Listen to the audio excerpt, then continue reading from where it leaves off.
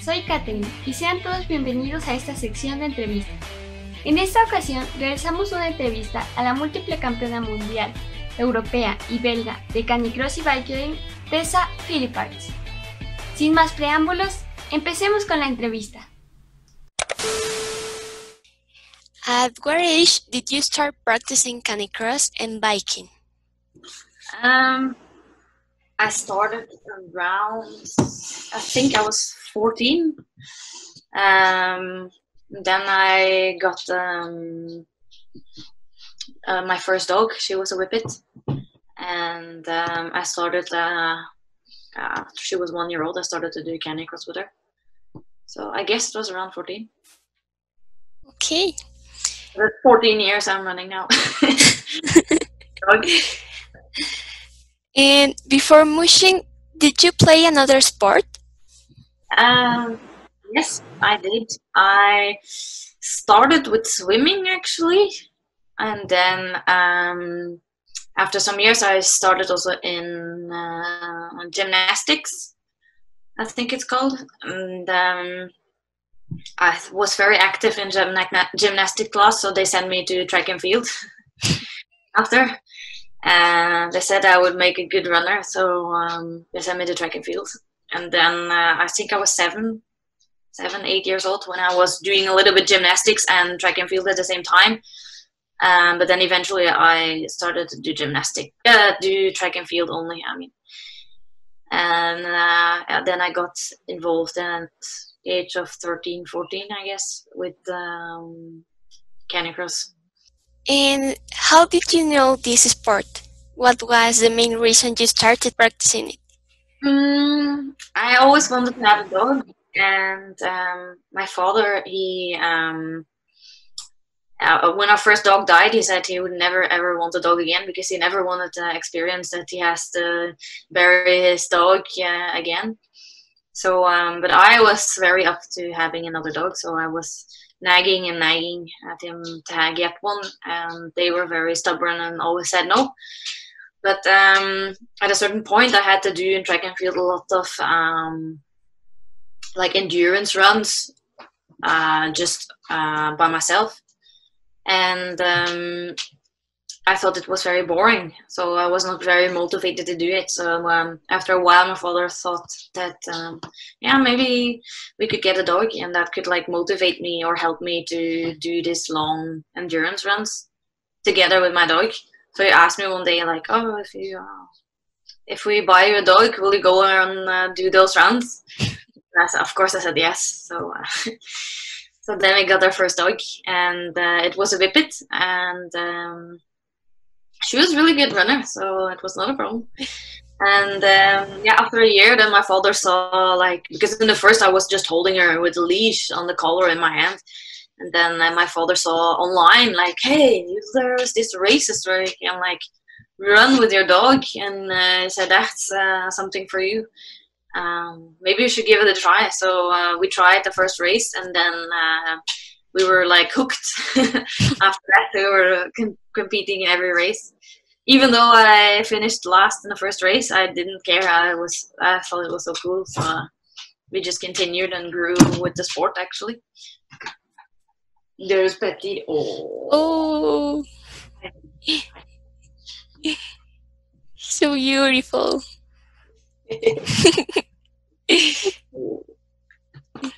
want to say hi to you. He wants to be interviewed too. Let's go. So, when you started in this sport, you were as good as you are now? No, I was a good runner myself, but it is kind of different to run with the dogs. It's much faster than I was used to. So in the beginning, my dog also didn't understand what was the point of this running. So she was not pulling very much the first races and the first trainings. But once we got like more involved and trained more and everything, then she got it, and then we just like grew every year. We turned better and better. And now, do you have any special routine for your workouts? Yeah, I wouldn't really. I can just tell what I do. I don't think that's super special, but for myself, for example, I think it's very important to drink a lot before training. So I kind of used to drink like this energy electrolyte drink so that I am very well hydrated, and also have some extra energy for when I'm running. And then warming up is of course very important. So I always do a warm up and some like I don't know what it's called, like this extra exercises. I think they're called like ABC exercises. I don't remember how it's actually called in English. And like some speed ups, and then I would like start with my training, and after my training, of course, we also have a cool down, which is super important. And that's like basically for myself. I don't know if you want to know for the dogs also, or if it's Yes, just that would be amazing. What you do with your dogs? For the dogs, it's kind of the same principle. So I never train or run with them if I don't have like 4 to 5 hours before training. Then they don't get any food. So I always want them to be like on an empty stomach to like avoid stomach turns and everything. But then 2 hours before the training run, they get like a lot of water, which I think is super important. It's like for us, we need to be hydrated. So and they really need to be hydrated because they don't sweat and like us the same as we do. So then they get also like this. I have like this special electrolyte drink from Mammut, and it has also some extra energy, which is more than enough for my dogs to complete the training. And after the training, I also warm my dogs up for 5 minutes or something. Just walk with them and let them do whatever they have to do before the training. And after the training, I also cool them down a little bit. So I also go jog down a little bit for 5 minutes.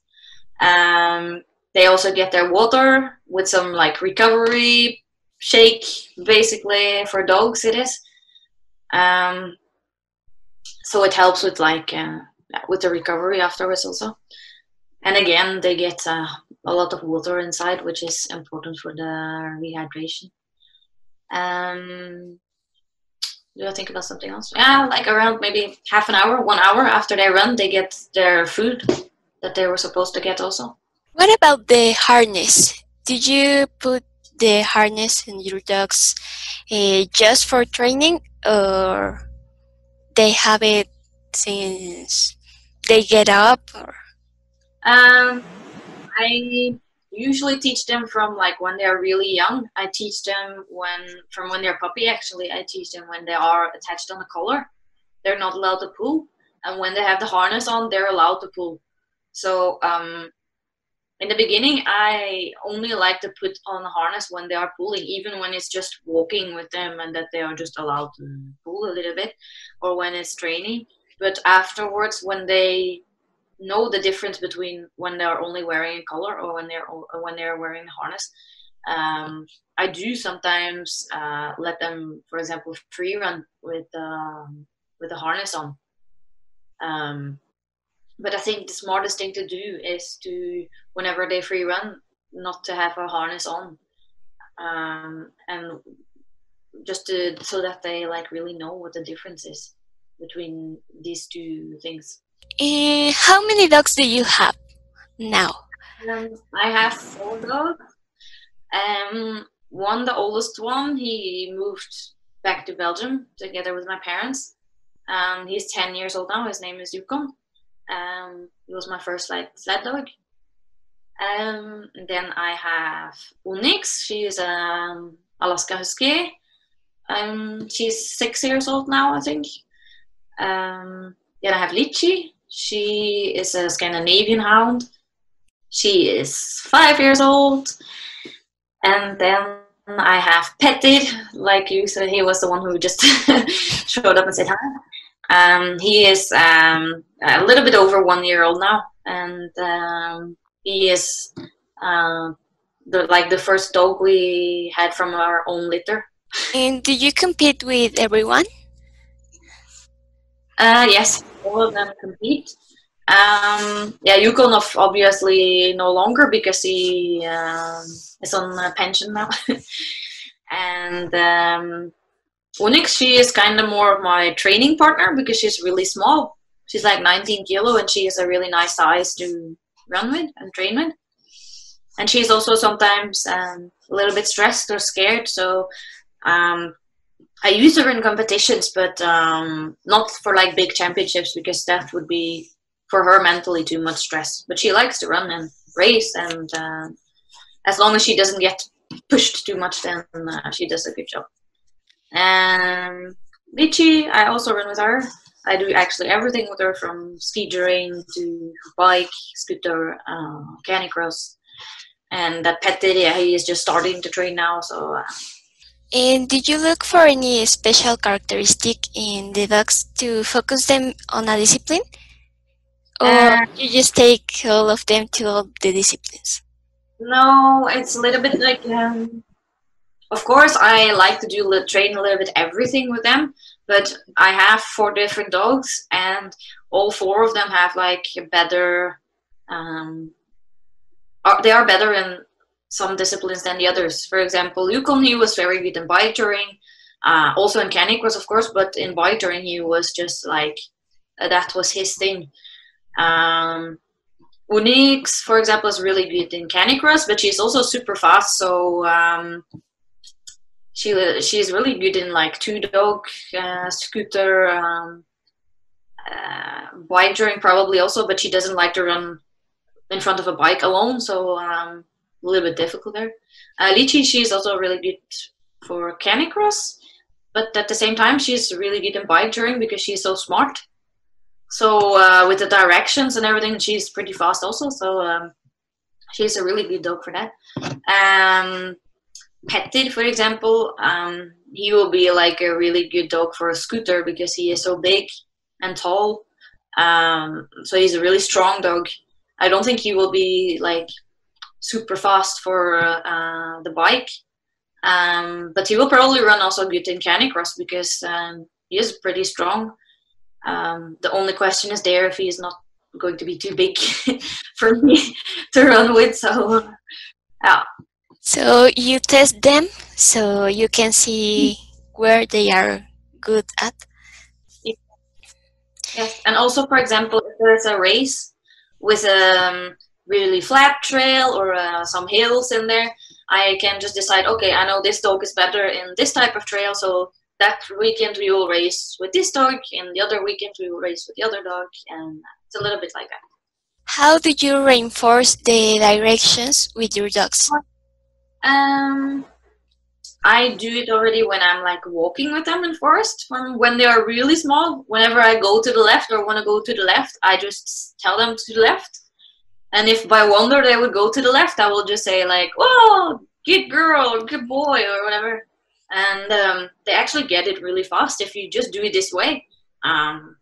And you're not doing any harm because they're not like really training. So my dogs actually know before I start running with them. They actually already know left and right.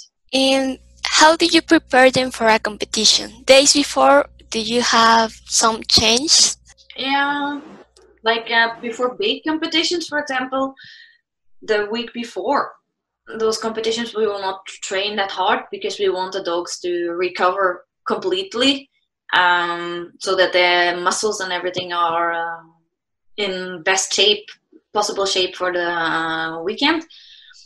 But they will get some exercise, but it will just be like very short, very controlled, not too fast, just to be sure also they don't injure themselves right before an important race, because that's usually where it happens.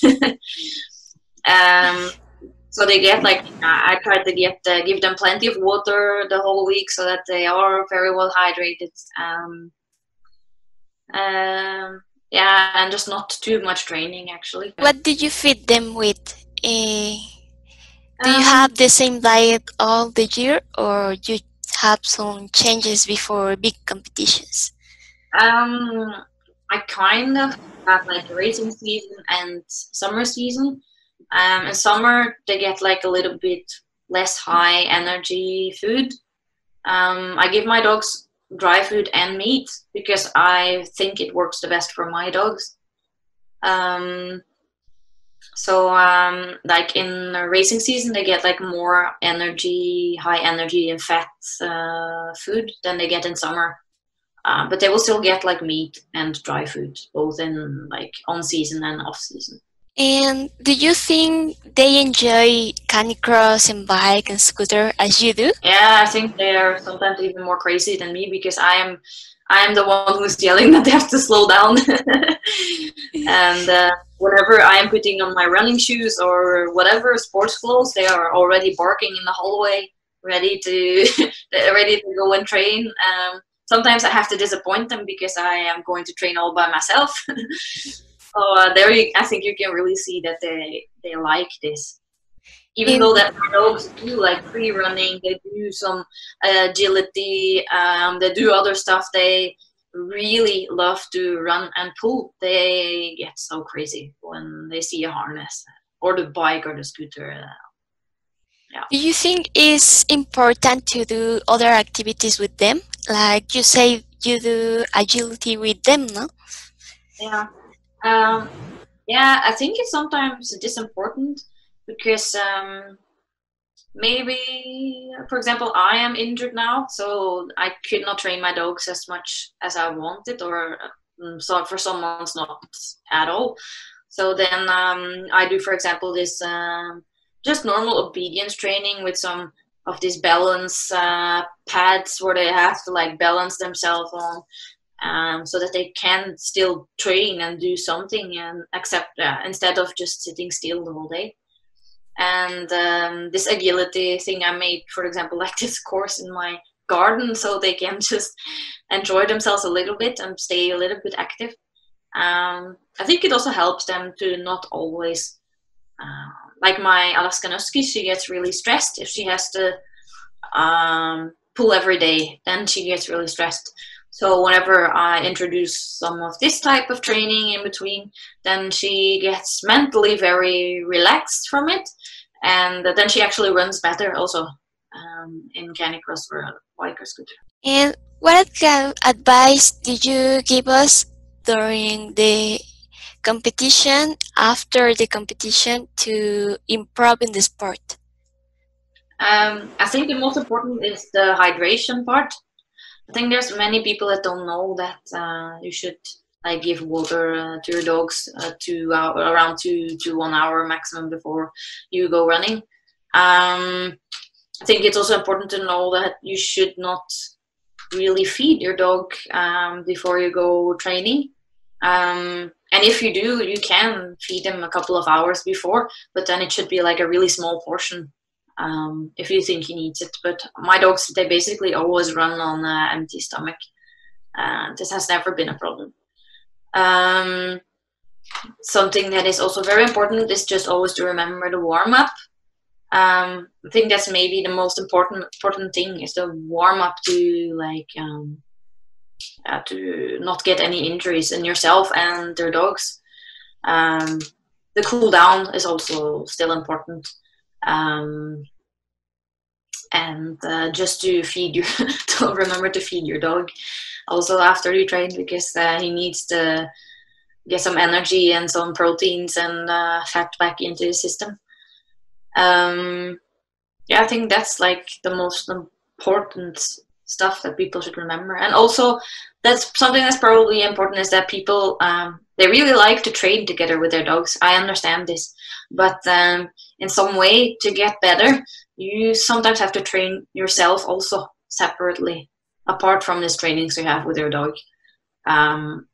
Because very often the dogs are in better shape than the humans, and so it's only us who are struggling to keep up with them. So yeah, I think that's an important point also. And what about your breeding cold climates? I think I live now in Norway. I'm not that used to that cold weather either. But for me, it's actually not a problem to run in cold weather. But I know here in Norway, whenever it's under 15 minus degrees Celsius, they kind of cancel like all races and trainings because it's too cold. And that's where it gets bad for the lungs. But you can keep on training in those temperatures if you like don't go really deep, like do really tough exercises outside. They also have like this special mouthpiece, for example, that you can put in your mouth, which is actually warming up the air a little bit before you breathe it in. But I have never used it myself. But I think actually the cold weather makes it, for me, a little bit easier to breathe than in hot weather. What technique do you use when you run in the snow? I only went a couple of times myself in the snow here. I didn't do it very often in winter either because I was injured. But whenever it's like deep snow, I don't think it's really that good to run. But whenever the snow was like been like packed for a couple of days, then I use like this almost crampons, we call it. It's like this thing with pins on that you can put over your shoe. So whenever there is like a little bit ice layer or something under the snow, then you still have like a lot of grip, and you can just it feels basically like you're wearing cross-country spikes when you're doing cross-country race in the mud or something. Yeah. That's like good. And what technique do you use running in mud? In mud, I think there, first of all, the shoes are very important that you're wearing. So like shoes with a lot of grip. That's pretty smart when you're running in mud. Then I think I tend to make a slightly smaller steps, because if I make super big steps and if the mud is really deep, then you get really tired. So I kind of adjust my how do you call it? I kind of adjust my pace, like also made the strides a little bit shorter so that I can keep on continuing at that same pace the whole time. And what about the arm movement at the time of running? Is it important? Yes, it is. The arms are pretty important because I don't know if you've noticed, but the faster you can move your arms, automatically the legs are following with this movement. In canicross, I think the arms are in, like, for example, downhills and stuff like that, not so important. There you can actually use your arms to like hold balance when you have to go down, because you're going so fast anyway. But for the uphill and like flatter parts, I can say that if you are very good in using actively your arms, automatically your legs will follow better, and also your whole posture kind of changes if you use the arms also correctly. You have been in mass starts, don't you? Yes. And what do you take account when mass starts? And how do you control your dogs?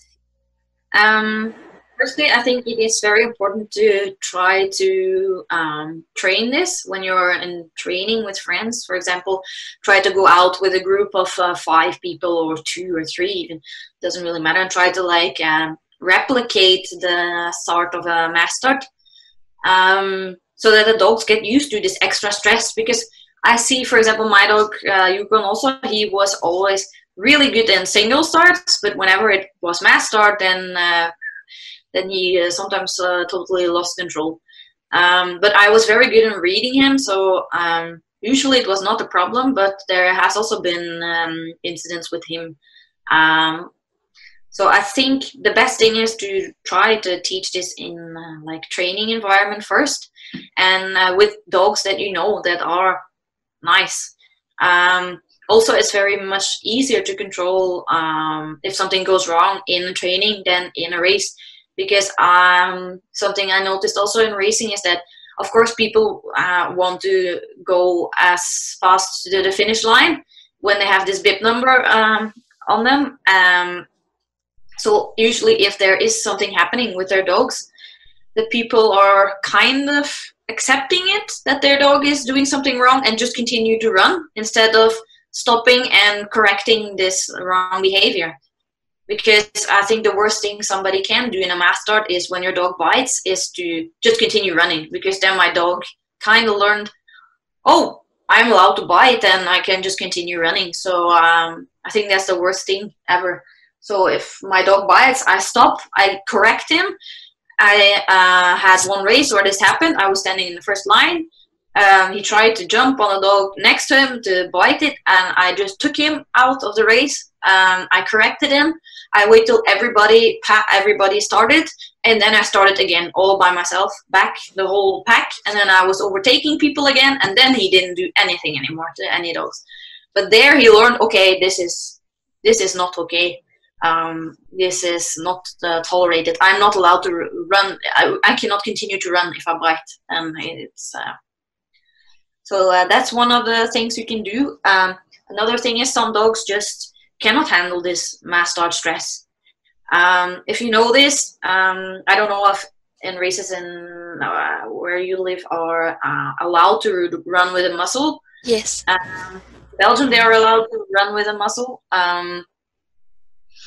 So it can be an option to do this if you are unsure about your dog, but I don't think it is a solution to the problem. Because if your dog with a muzzle attacks another dog, still, for that dog, it still feels that he got attacked, even though that he cannot physically get bitten, but mentally it's the same thing. Also, if you have this dog and you know, for example, that your dog is only reactive in the mass start itself, like maybe after 500 meters, if you have to overtake somebody, he will not do anything, then it would be pretty smart to just let all the people who are standing in the first row, just let them go, let them run, and you can just wait yourself, sometimes 5 seconds, even wait till they are gone, and then you just start behind with your dog, just to avoid this clash of all the dogs together. The handler, what do you think about it? Do you use handlers when you are in biking? I never really use a handler because I want my dogs to be nice and quiet and stand still.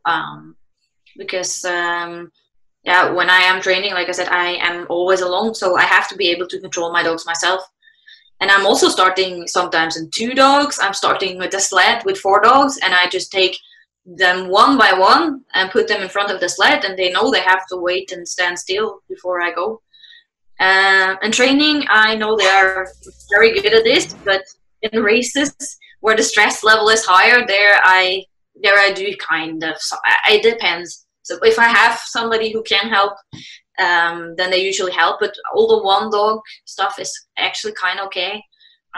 In races, when it starts from 2 dogs, then I kind of like a handler. Just because so much stuff can get messed up and wrong.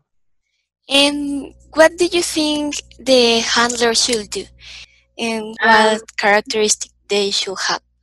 I think your handler should be a calm person. It should be somebody who knows what he's doing. So not just say like, hey, you there, can you hold my dog? Yeah, you can do this when it is like when you really need help and there is nobody else.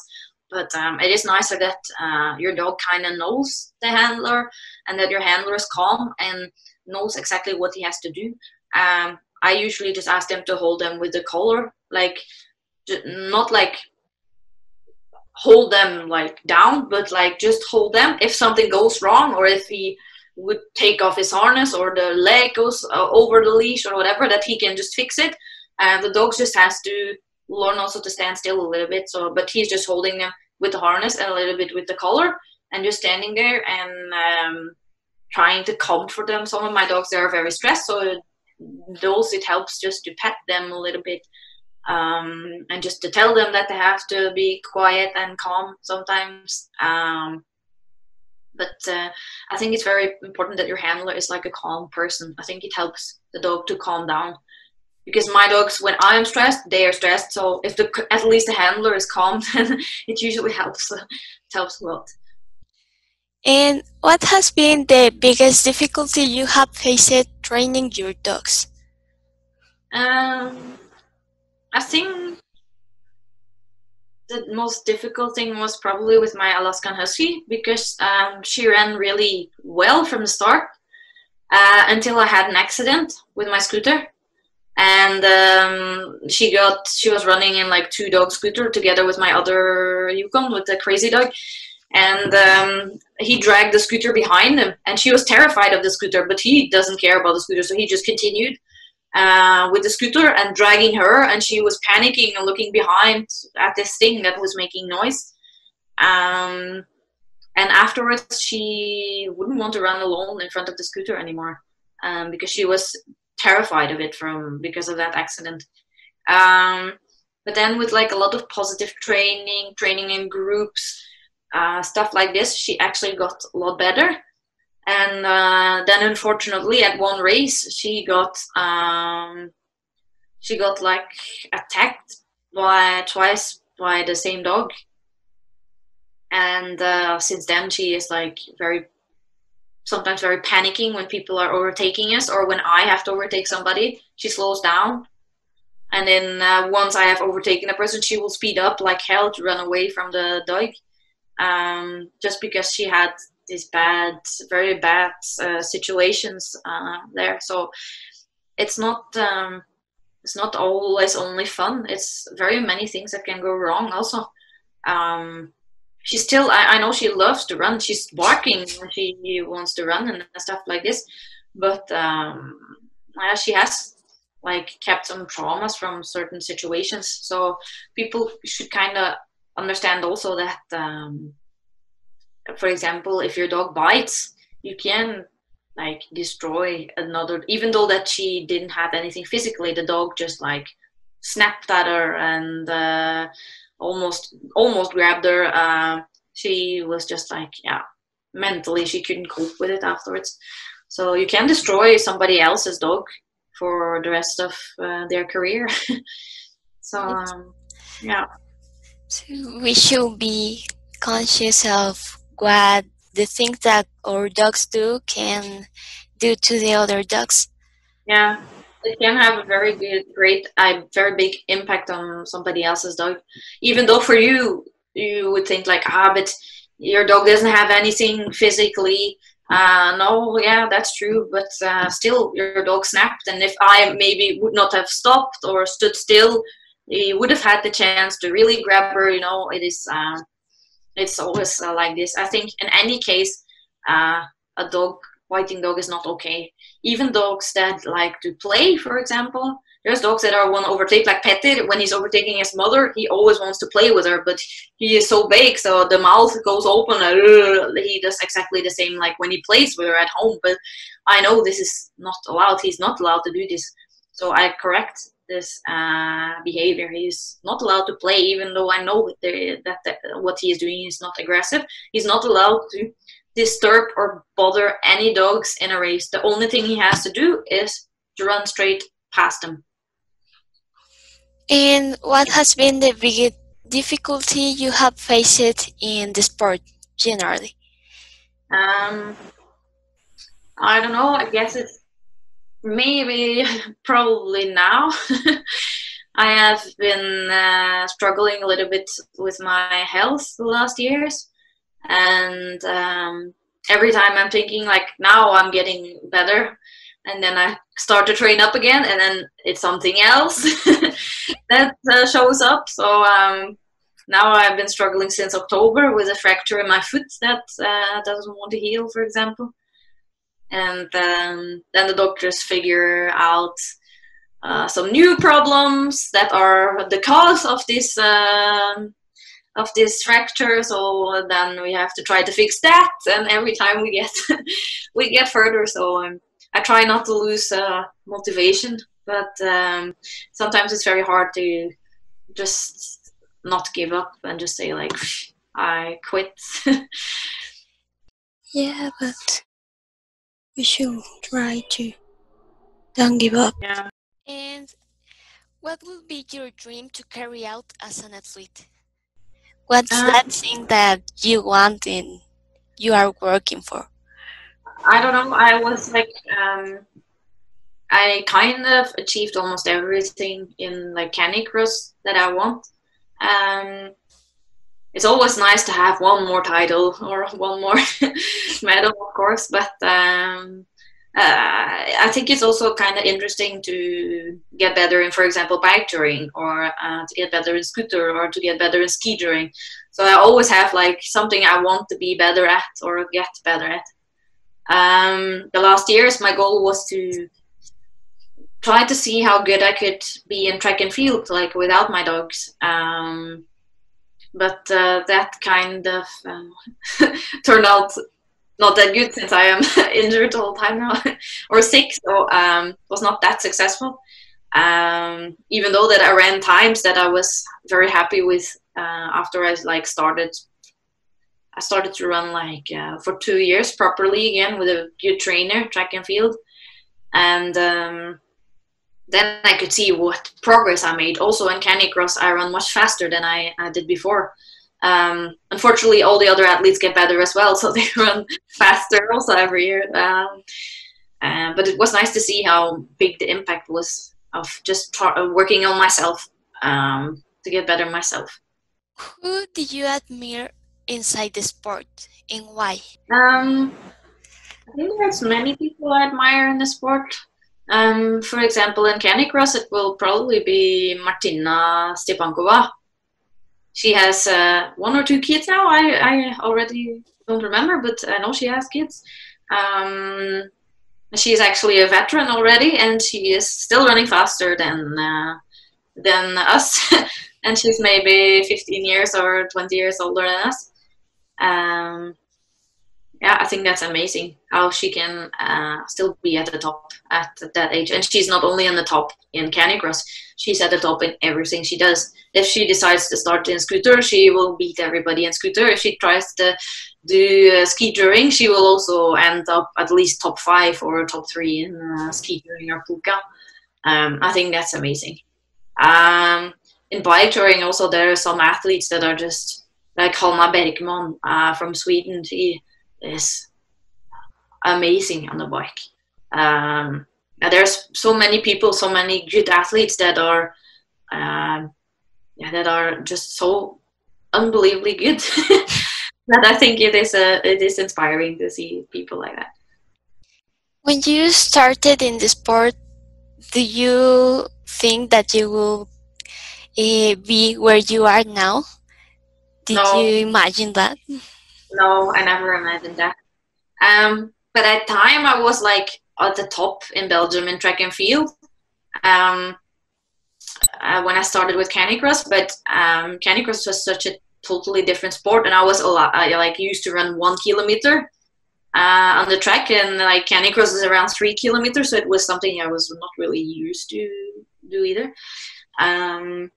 So at the beginning, I just thought it was fun, and of course, once you start growing and growing, you start to be like, oh, I want to be Belgian champion. Okay, I have been a couple of times Belgian champion, and oh, maybe I can try to race at the European Championship one time. And then I ran at the first time at the European Championship, and I turned out to have 5th place. Then a year after, I ran the world championship with another dog, but with Yukon at one, and then I end up first place, totally unexpected. So then you start to believe in yourself, and like, okay, I can do this. I can maybe get even better than I am now.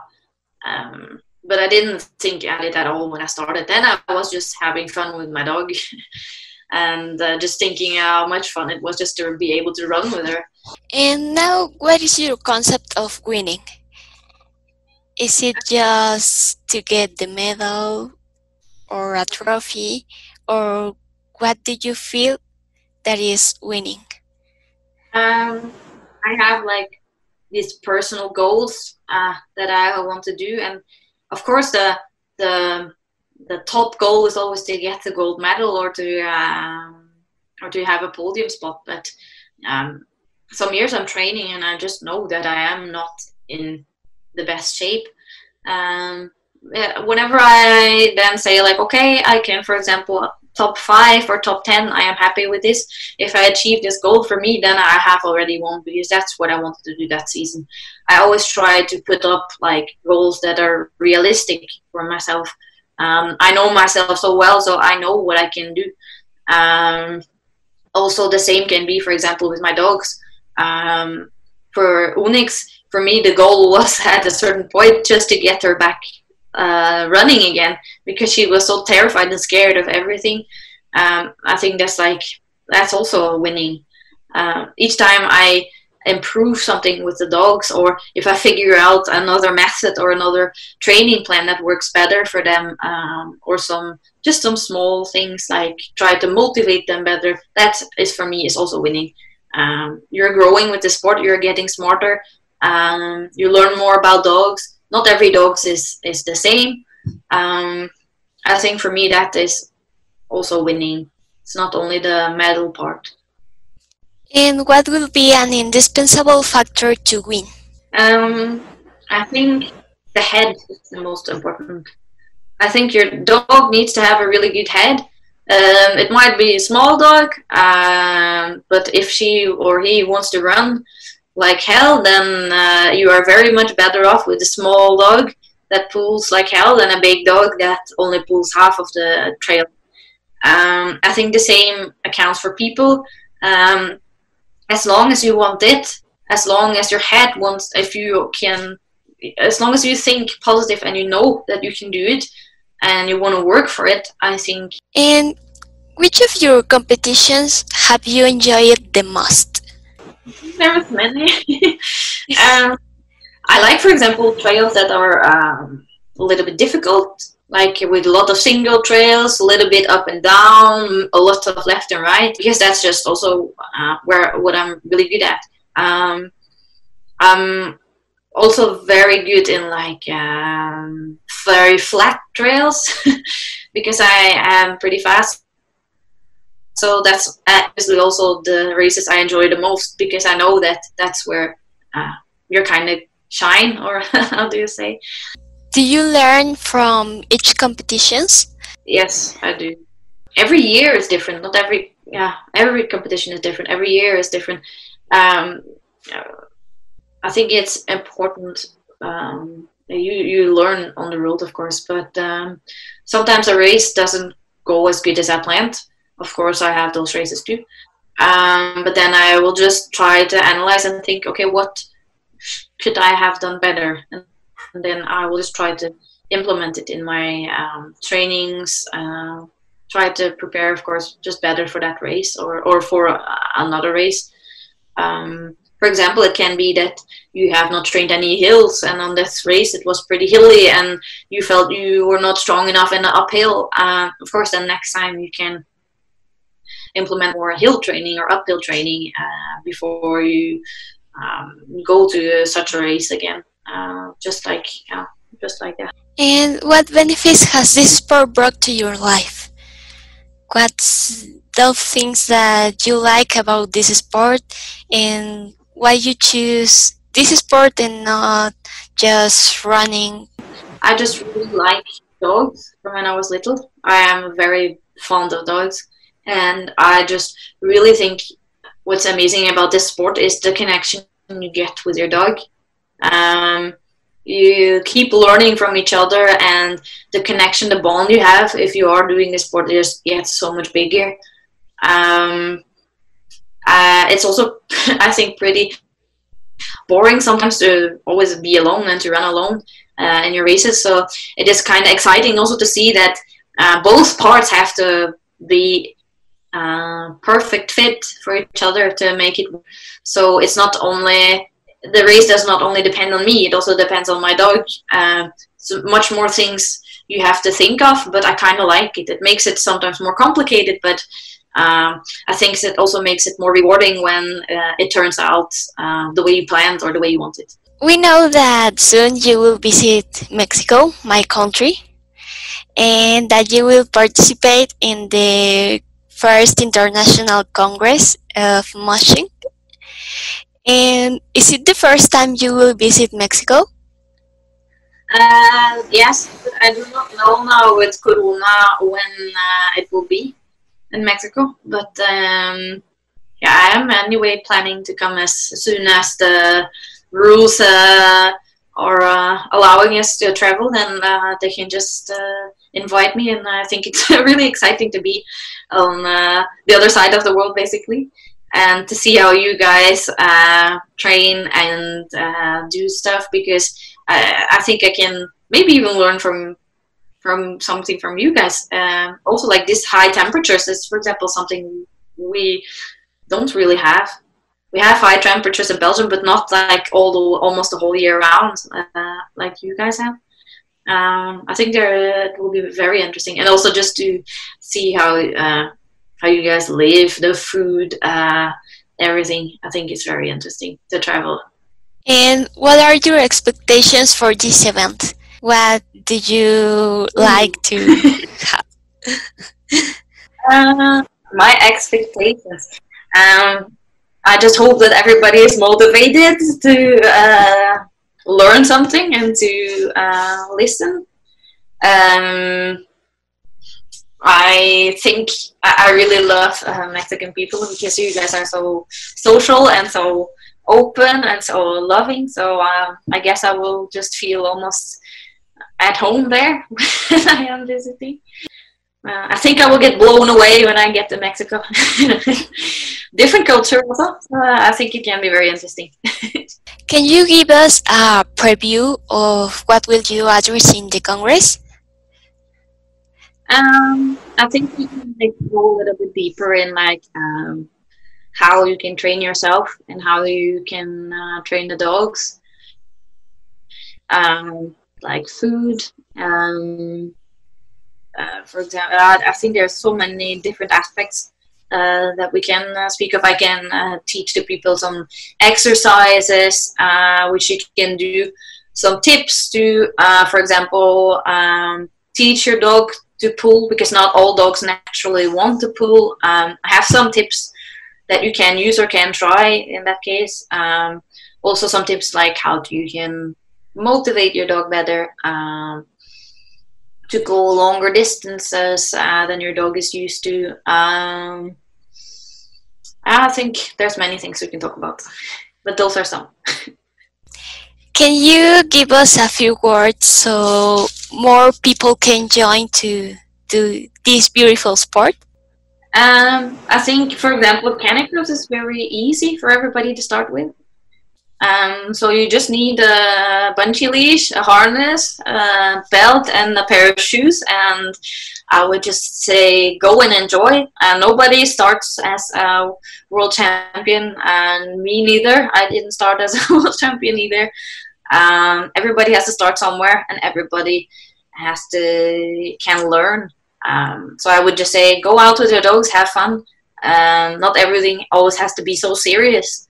The biggest factor in this sport is just to have fun with your dog, because I think if you don't have fun, your dogs kind of feel that energy, and they will just not run as good as if you would be actually enjoying it. Just so go out there, run, have fun, don't stress too much. and hopefully I will see all of you in Mexico soon. Thank you very much. I really enjoyed this interview. Thank you for your time, and we are very excited to meet you. Thank you very much. Bye bye. You look around the room, won't tell you his plans. Got